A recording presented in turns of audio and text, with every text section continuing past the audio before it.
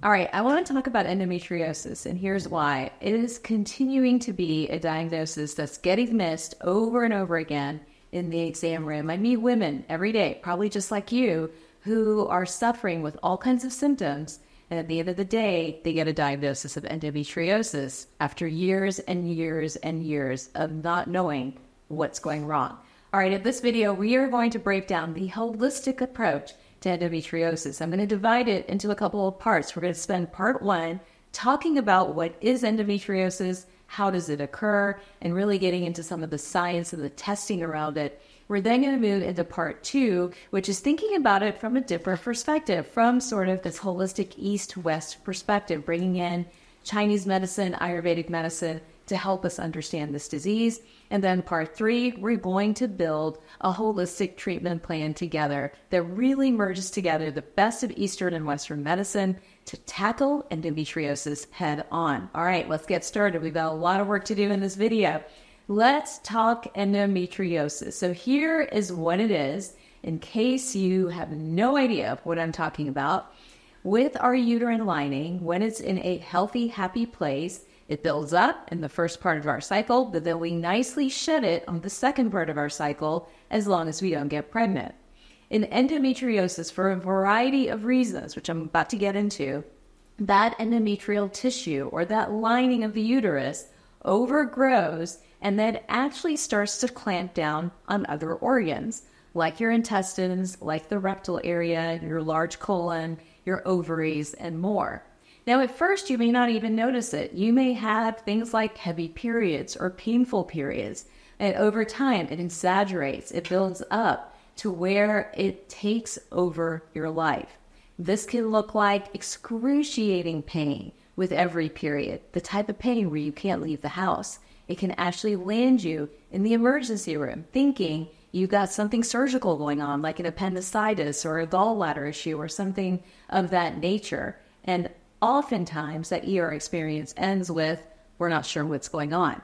Or it can feel like pelvic pain, especially pelvic pain around your periods. Having pain with bowel movements is another hallmark and classic sign of endometriosis. Now, typically, with endometriosis, women have all kinds of issues, right? Not just the physical symptoms of pain, but their periods might be irregular or absent. They have a lot of trouble getting pregnant. And oftentimes, no matter what they do from a hormone standpoint, there's still no relief. Diagnosing endometriosis becomes incredibly difficult as well. There's not a study that can show it to you clearly. An experienced GYN or practitioner can sometimes feel it when they go to do your annual exam. But oftentimes, the diagnostic criteria for endometriosis, which is also equally frustrating, is to do a laparoscopy or a surgery where you have to go in and look physically to see if that endometrial lining is thickened up or if it's spread. And during that surgery, oftentimes everything is cleaned back up, but it's still a surgery and it's still a procedure. Here is what I'm noticing in practice that we can do to start to get educated around, hey, do I have endometriosis or do I not? I like my patients to get pelvic ultrasounds. Here's the reason why. I can look at that uterine lining, and if it's crossed that threshold of 6, roughly 6 to 7, then I know that they are at risk of that thickened endometrial lining or that thickened uterine wall, and they're at higher risk for something like endometriosis. In addition to that, looking at inflammation markers and blood work, I'm talking about a SED rate, a CRP, a TGF-beta, a C4a. All of these, if they are elevated in the context of pelvic pain and a lot of these symptoms we've just talked about, it heightens our suspicion for endometriosis. More recently, doctors have been using the CA-125 test, which is typically used to diagnose your risk for ovarian cancer, but we're finding that that CA-125 is actually elevated in patients with endometriosis. So again, hard to diagnose, hard to recognize, so many women suffering, still one of the most commonly gaslit, underdiagnosed issues in women's health. But that gives you a framework and a context of what it is, how you might be able to pick up on it, both from a symptom and clinical standpoint, and even from a laboratory and diagnostic imaging standpoint, the most extreme being the laparoscopy where someone actually goes in to look at all of the tissue. So that's sort of what is endometriosis? That's our part one. Now I want to flip gears a little bit and talk about the why. So endometriosis is accompanied by a couple of patterns that we see in practice at Center Spring MD over and over again.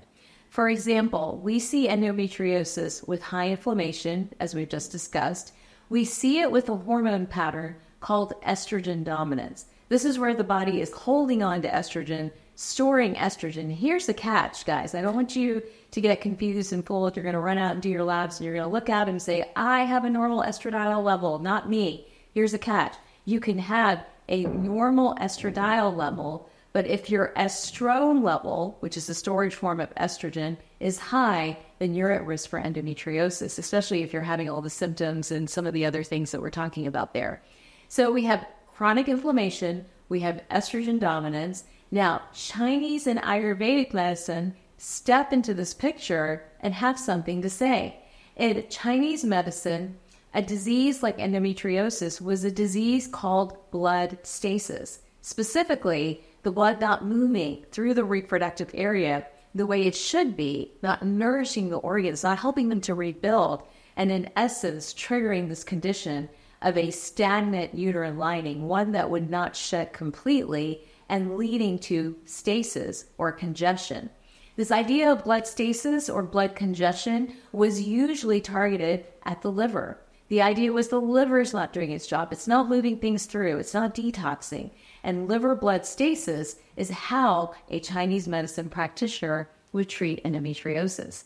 They would do everything from acupuncture to certain herbal formulas to cupping to get that area to improve in terms of blood flow and the ability to remove that lining to its completion.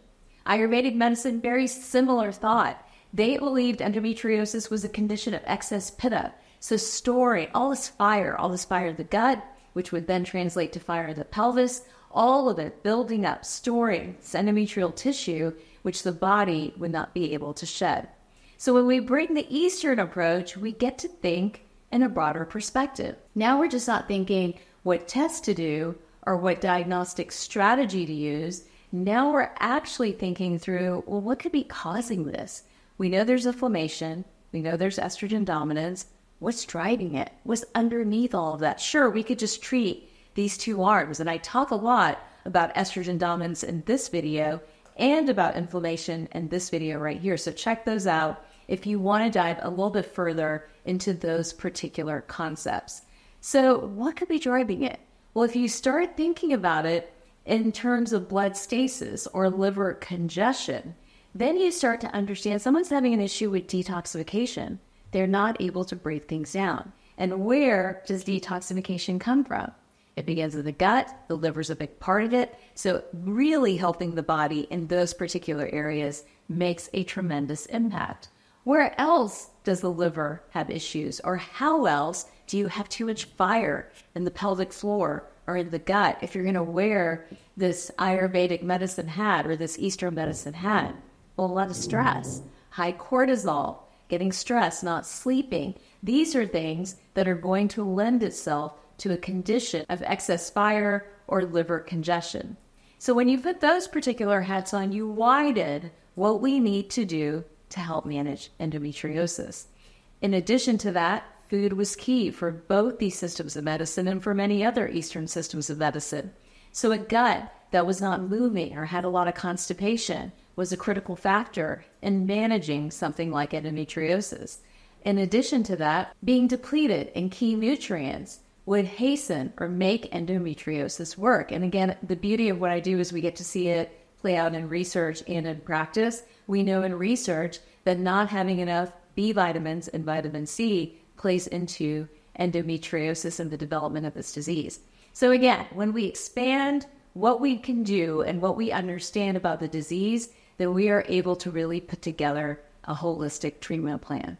All right, let's get down to business. Time to pull up our sleeves and build this treatment plan for endometriosis so that you can turn this around. And that's the most exciting news, guys. The earlier you act, the faster you can turn this thing around. Right now, if it's been years and years and years and you've got tissue everywhere, yes, that might need a surgery. but there's so much you can do before you think a surgical option. And here's how we began. Let's start with diet. We really want to make sure we are engaging in a diet high in fiber, high in healthy fats, low in inflammatory and processed foods. What do processed and inflammatory foods do?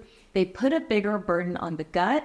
They shift the microbiome. Remember all those bacteria swimming in your belly. They shift it to where it can no longer pick up the estrogen, grab it, break it down, and push it out. So we've got to have a healthy gut, and that first begins with a healthy diet. Moving on from a healthy diet, and I talk about an anti-inflammatory diet right here, and we also talk about foods that help to balance endometriosis in my video right here. After diet, thinking about the gut and getting the gut as healthy as possible is an important part of a holistic treatment plan when it comes to endometriosis.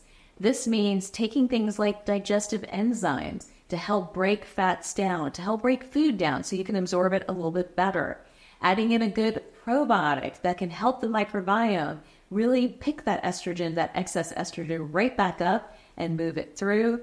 And then adding in glutamine or collagen to rebuild that gut lining so that we are able to absorb all the nutrients we need. Those are essential pieces of a gut healthy endometriosis plan. And I talk a lot about gut health in this particular video. Check it out if you have a moment, but we're going to keep going as we continue to build this holistic treatment plan. All right, diet, gut health, exercise. One of the fundamental concepts is that we have to get blood flow down to this pelvic floor.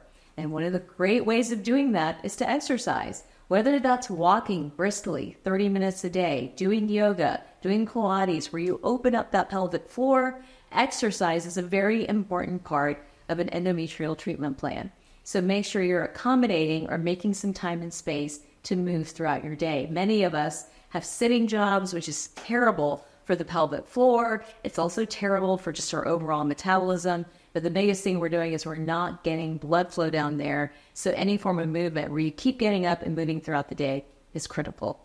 All right, exercise is a big part of it. Moving on from there, there are certain supplements you can take to help with estrogen dominance and to help with inflammation. So adding in omega-3 as a supplement, adding in turmeric as well, which is an anti-inflammatory. And then I love adding in something for the liver, whether it's milk thistle or calcium glucarate, and something to break estrogen down, like DIM or meta-I3C, which is indole-3 carbinol. That's my supplement plan for endometriosis. But wait, there's more. Again, we want to get the body to relax. So acupuncture and cupping can help, again, put the body into a lower cortisol state, improve blood flow through that pelvic floor, and really help to turn something like endometriosis around. All right, that's a lot of to-dos. Let's see, we did diet, gut. We talked about supplements you could take. We talked about acupuncture and cupping, even massage I think is helpful. Castor oil packs to that area also help to kind of move blood flow there and keep things moving, getting rid of that pattern of congestion that we were talking about. All of that super, super helpful. But at some point, it may be like, hey, do I need hormones or hormone therapy? And that's where I really encourage each of you, especially if endometriosis is something you're suffering with. We have to optimize the thyroid. You may need some extra progesterone to help you shed that endometrial lining completely. And then we have to manage blood sugar and insulin, because the more we can keep blood sugar nice and stable, then in turn we bring inflammation down. So that's my toolbox. There's so much more we could talk about, but that is the quickest toolbox I could give you when it comes to holistically managing endometriosis and being able to put all the pieces of this back together. All right, I post new videos every week. Don't forget to like and subscribe.